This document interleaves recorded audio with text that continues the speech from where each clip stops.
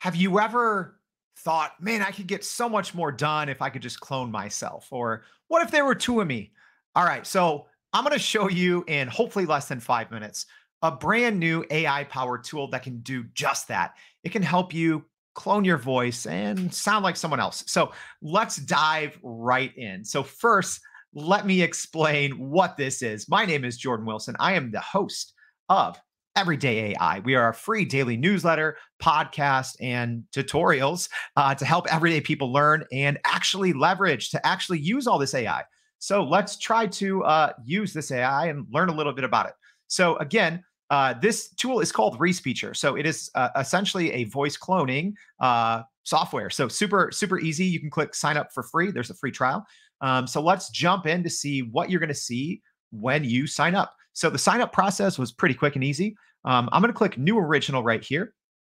The first, I logged in just a second ago. I already granted it access to the microphone. So it looks like you get 30 seconds for a free trial. So I'm going to make it quick so we can get to this whole tutorial as quickly as possible. So I'm going to click start recording and we're going to test it.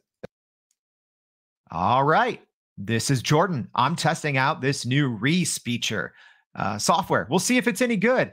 I guess a lot of content creators can use this.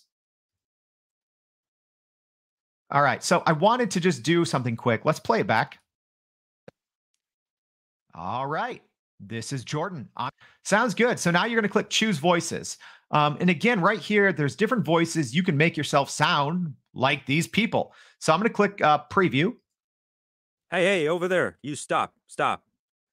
Do you know what day it is now? Okay. Hey, over there. You stop. All right, so let's use Ada.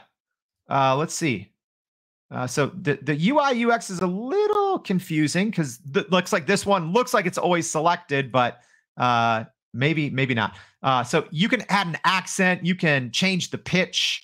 It looks like you can make it more casual, surprised. Okay, but let's just do it how I did it. So I'm going to click Ada, click convert, and we're going to let it go. We'll see how long it takes. So let's jump over and talk a little text to speech. So it looks like this is speech to speech. So it's taking your own voice and modifying it into a different tone according to these preset, pre-trained models.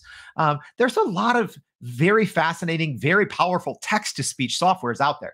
So Meta actually started to release theirs a couple weeks ago, or at least kind of talk about it. Apparently, it was too good, so they aren't releasing it yet. I think because they're too worried about how it might be used. Google has their version as well. Google's version is called Soundstorm.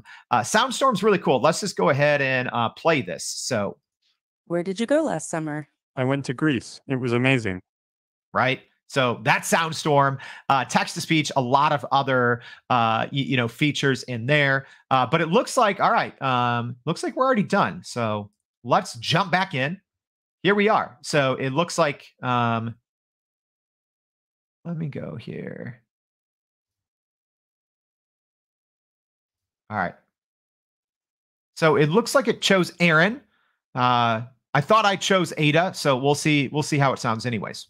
So let's again listen to the original. All right. This is Jordan. I'm testing out this new Respeecher software. We'll see if it's any good. I guess a lot of content creators can use this. All right. So let's hear me as Aaron. All right. This is Jordan. I'm testing out this new Respeecher software. We'll see if it's any good. I guess a lot of content creators can use this. Wow. Okay.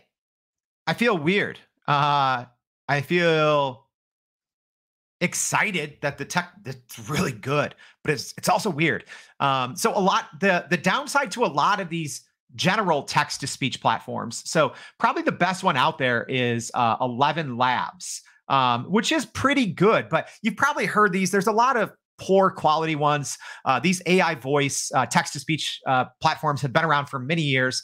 11 Labs is one of the best. Also, Well Said Labs, and there's some more recent ones like I said, Google's Soundstorm and Meta's version, but most of them are just text to speech. And you can, aside from 11 Labs and Well Said Labs, they sound a little robotic.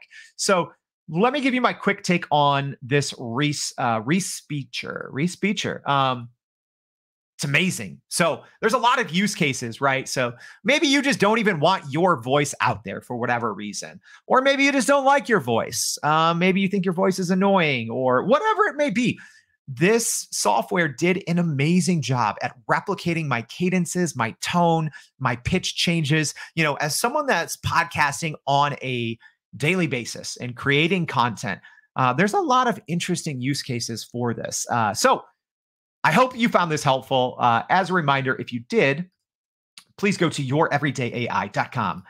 We do this every day. We help people learn and leverage AI. Free newsletter, daily live stream where you can ask questions of experts, and a daily podcast. So thanks, and we hope to see you back for another AI in 5.